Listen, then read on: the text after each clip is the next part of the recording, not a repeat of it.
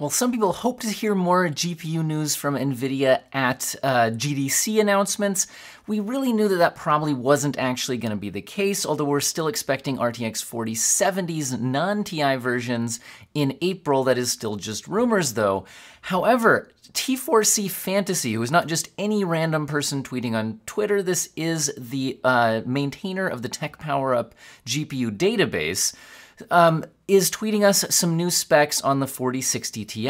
It's giving us a base boost clock of 2310 versus 2535 with premium AIB cards up to 2685. But then with an edit coming in, 4060 or 4060 Ti, the Gigabyte leak changed things. It has AD106. So clarifying it's AD106.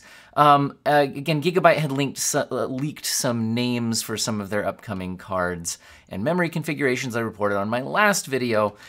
Anyway, so this is interesting. It's not a massive update to what we knew previously. So sure enough, videocards.com has already updated their rumored specs chart. If you want to compare the 4060 Ti full rumored specs, especially compared to cards that we know, like the 4070 Ti, we see the rumored specs of the 4070, and even what we know so far, rumored specs on the 4060.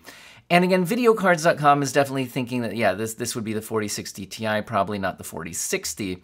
And they also threw together an interesting chart here where you just go off of their rough compute speed.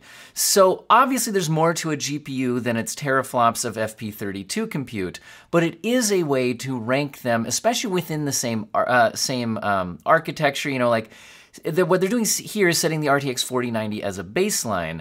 And then if you go off the rumored specs for the CUDA cores and then the clock speeds and all that, then you can get get what the FP32 would be, again, if these rumors turn out to be true.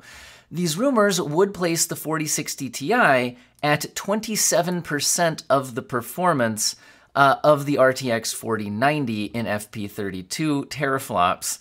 And again, you can look at where everything else stacks up against that. Even the 4080 is only 59% of the 4090. Again, a much larger gap there than we saw with previous generations between the 80 and 90.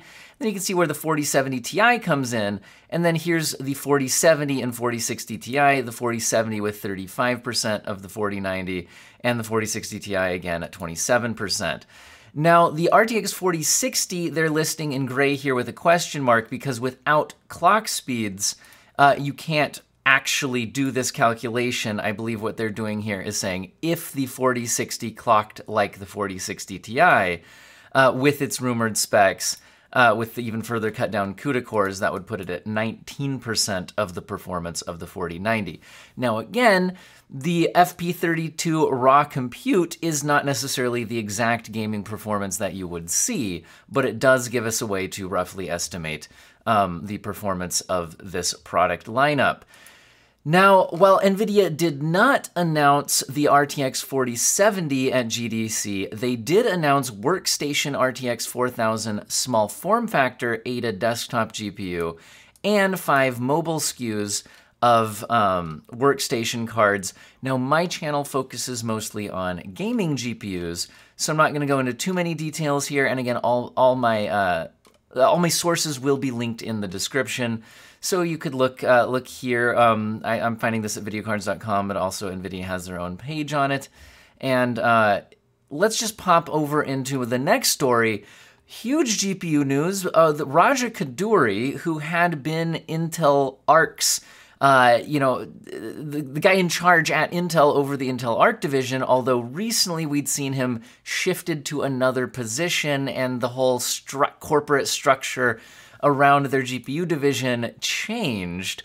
So Raja Koduri is leaving Intel. So he says, so Pat Gelsinger, the CEO of Intel, was thanking Raj on Twitter for his many contributions to Intel tech and architecture, especially with their high-performance graphics that helped bring 3 new product lines to market in 22.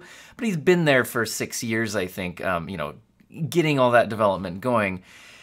Anyway, so apparently where is he going? He's going to create a new software company around generative AI for gaming, media, and entertainment. Raja Koduri saying, thank you, Pat and Intel, for many cherished memories.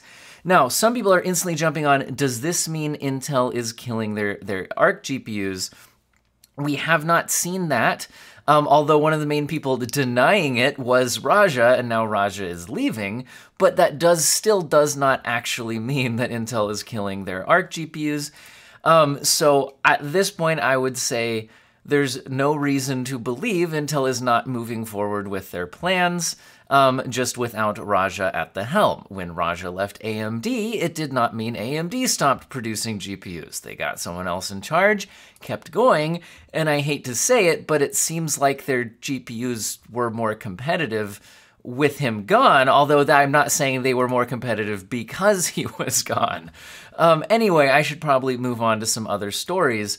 Last night, Jay's 2 Cents posted a video titled Another Game Blowing Up Nvidia GPUs. Here we go again. So I was curious what this was all about.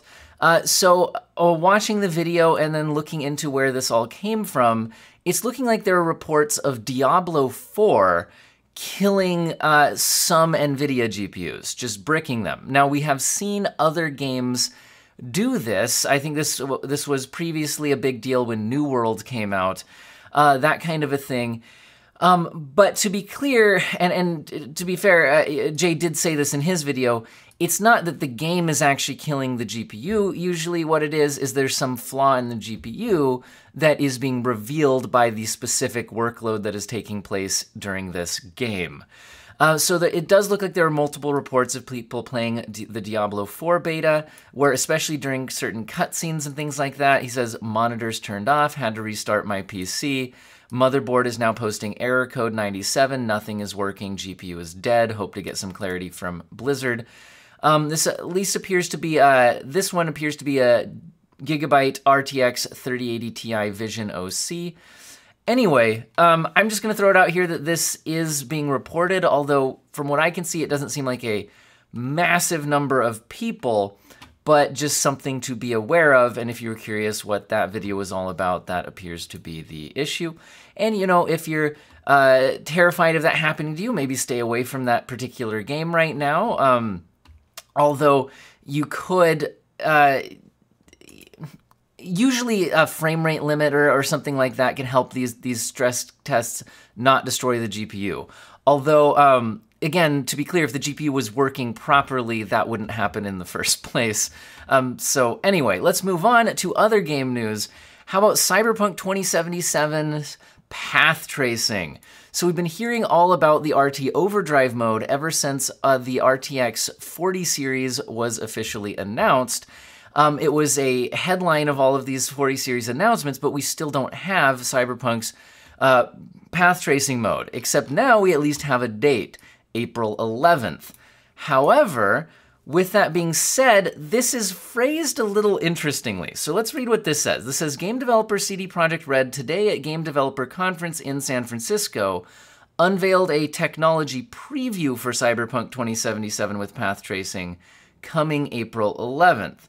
So I don't know, you could read this as saying that that they unveiled a preview and that preview will be coming on April 11th to people.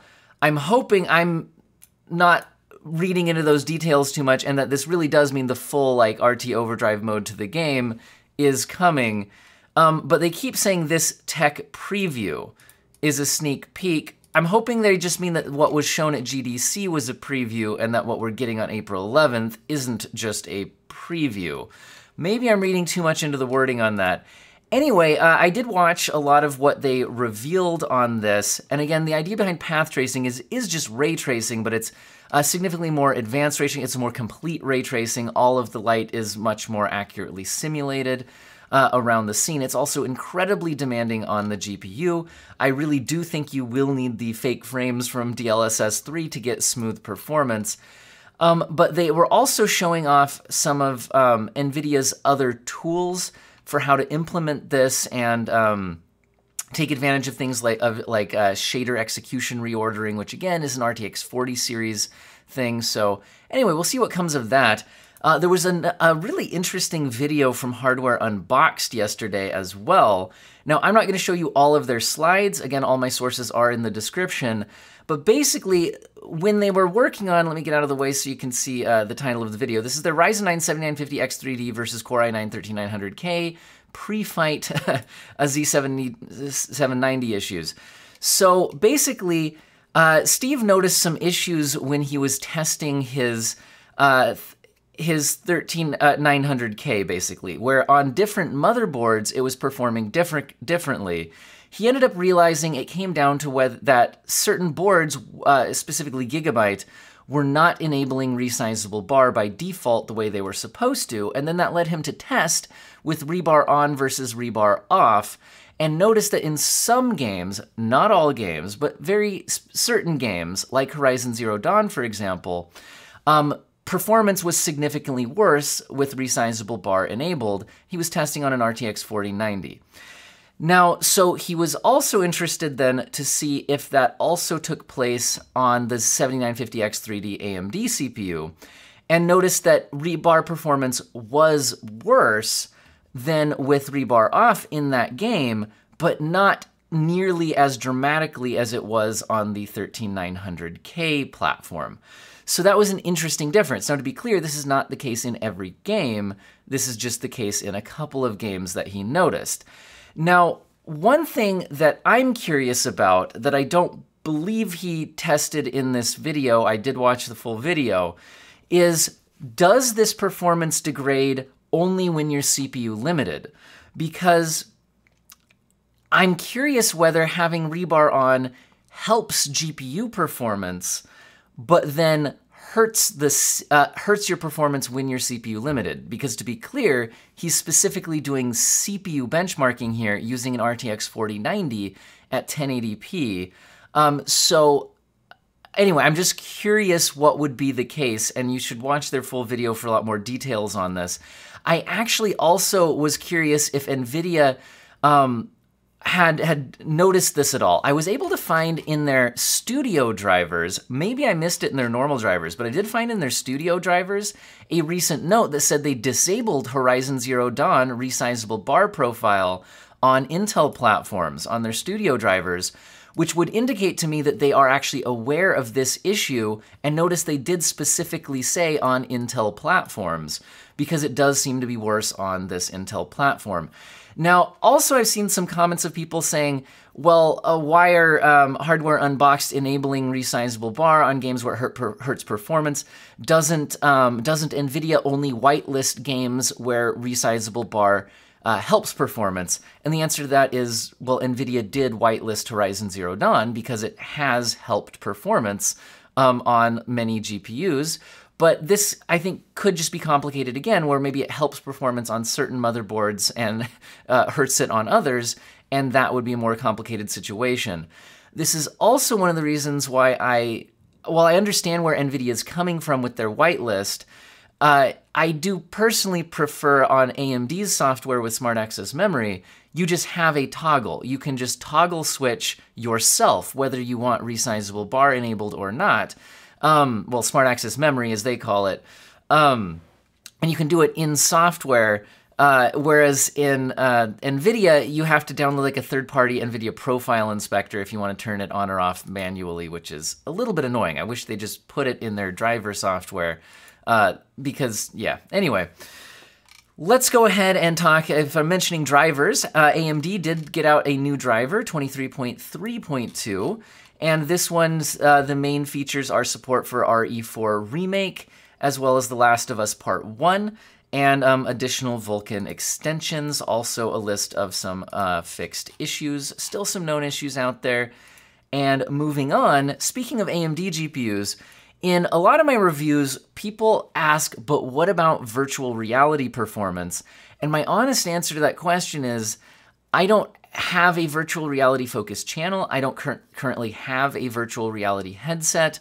I did have one briefly. It's just not something I'm I am interested in VR. Let me put it this way. I am very interested in VR. It's not something I have time for right now. And also, the YouTube algorithm honestly kind of rewards doubling down on a small niche. And VR is kind of its own niche, which not everyone who's interested in overall PC gaming is interested in VR. Long story short, I was looking to see if there was any channels actually specifically testing VR performance. And I did find a recent review of the 7900 XTX published, I think just a day or two ago now at Americsot 78. And so some people, I'd heard in my comment section, people saying that the AMD GPUs are much worse for VR. Now, watch this full video for his full thoughts, and again, links will be in the description. And he does review a lot of other GPUs in VR as well. I haven't had a chance to watch them all. But he does mention a few games with some weird image artifacting related to the anti-aliasing. Also mentioned that if you're specifically using the Oculus Quest 2, either plugged in or using its AirLink, those use compressed video feeds. And if you use the AirLink, it uses the H.264 encoder, which is well known to be not quite as good on AMD as it is on Nvidia. It still looks okay, but it's not quite as good. Although he does mention in the video, and that's the screenshot that I have here, that AMD's HEVC encoder is very good. Looks just as good as anything you're seeing from the Nvidia GPU. But that's not supported on the Oculus Quest's AirLink app, that you would use a program like Virtual Desktop, something like that, to stream through it. Anyway, it's all very interesting, although he did mention a bit of stuttery performance in a couple of games, including Half-Life Alyx. Also, again, the streaming quality is only relevant if you are streaming to something like an Oculus Quest. If you're using a headset that actually just plugs in directly via HDMI or DisplayPort, then that would not be an issue at all. So anyway, just throwing that out there because people do ask me about this. Now, another thing people like to ask me about is OLED, because I'm well known to love OLED. I'm on an OLED, I'm on the Dell QD-OLED Alienware right now filming this video. And then right next to me right there is my LG C1 OLED. I've got an OLED screen on my phone. You know, I like OLED a lot. However, the big issue on OLED is burn-in, and I've been waiting for ratings. You do say ratings, right? Not RTINGS? Right? Okay, anyway. To do some of their updated testing for OLED image retention on the newer OLED panels, both QD-OLED and the newer LG WOLEDs. And very interestingly, because QD-OLED was touted as probably being better at avoiding image retention, that is not what their testing is showing. Their LG C2 OLED is showing no image retention after their 2-month stress test. Now, let's be clear here. This is not 2 months of a typical use case. This is 2 months of an absolutely horrific stress test for OLED screens to try to accelerate image retention so they can get you information about what it could be like over a long period of time, but get you that information quicker. This might be hard to see in my video. Again, sources in the description. Do you guys see right here? This is image retention right there. Okay, that's image retention. That's not showing up on the LG C2 OLED.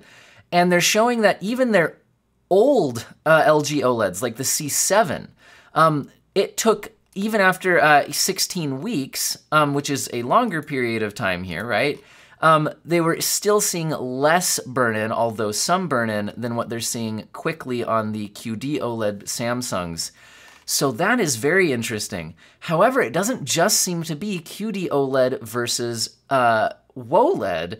It's something about how LG does this, because they also compared it to Sony's WOLEDs, right?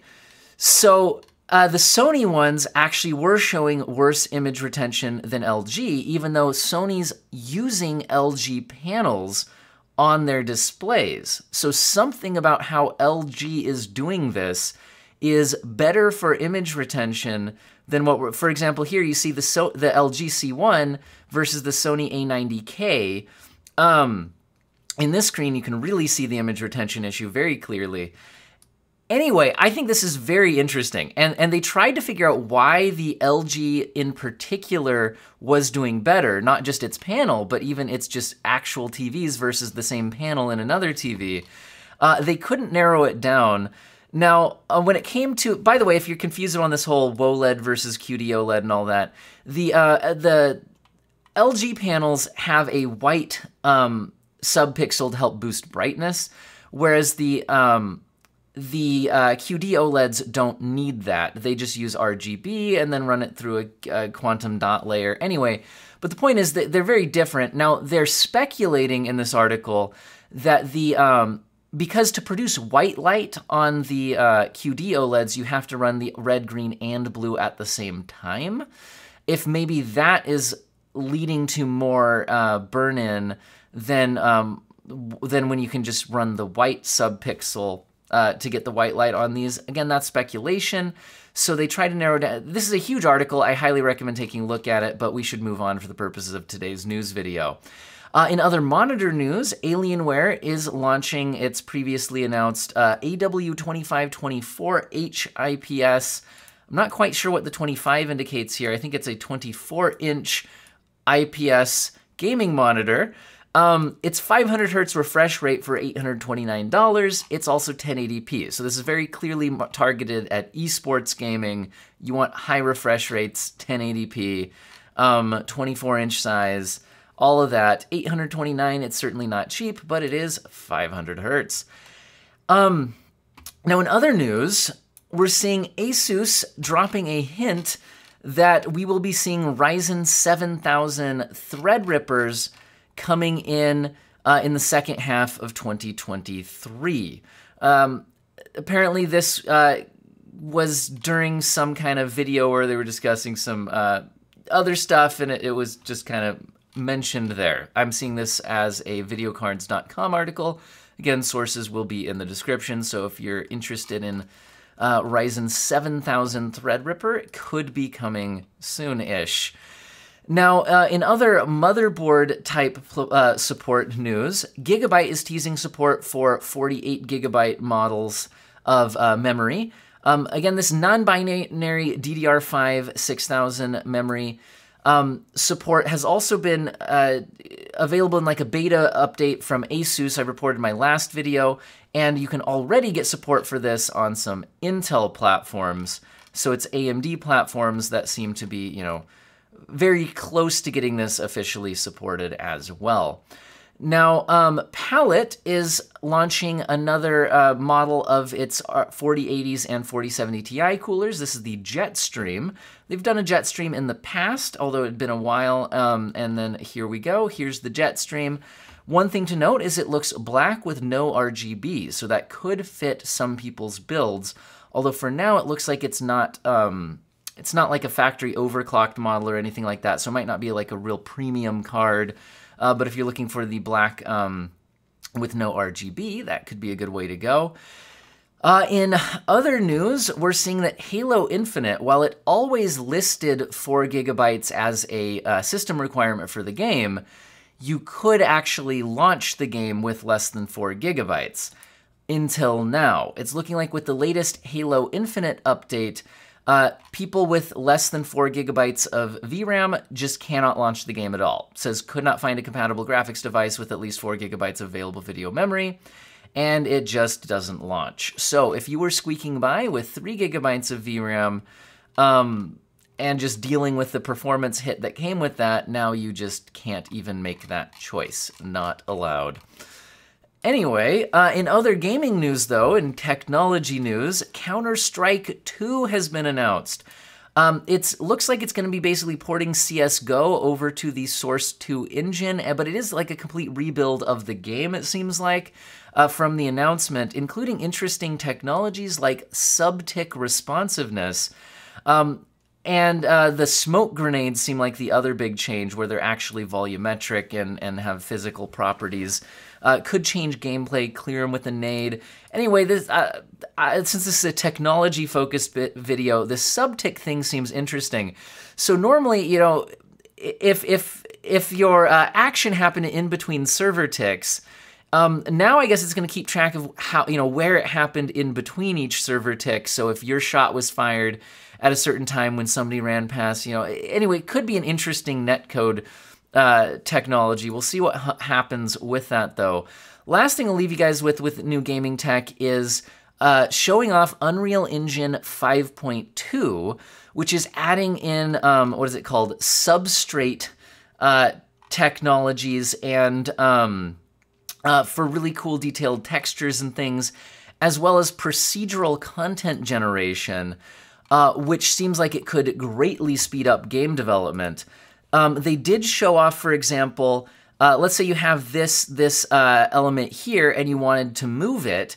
Well, they show that you can just pick it up and move it. I think they're going to show, is this not going to play? There we go. They just move it, and then the content will procedurally generate around it to fill in the gaps with, you know, all the appropriate things. And then this whole area in the background is also procedurally generated based on an artist-created small, I think they said they had like a 200-meter area that was created by an artist, and then it was able to procedurally generate off of that to fill in several kilometers of space, which seems like a really cool tech. And Unreal Engine 5, again, looking impressive. Be excited to get more games there besides Fortnite.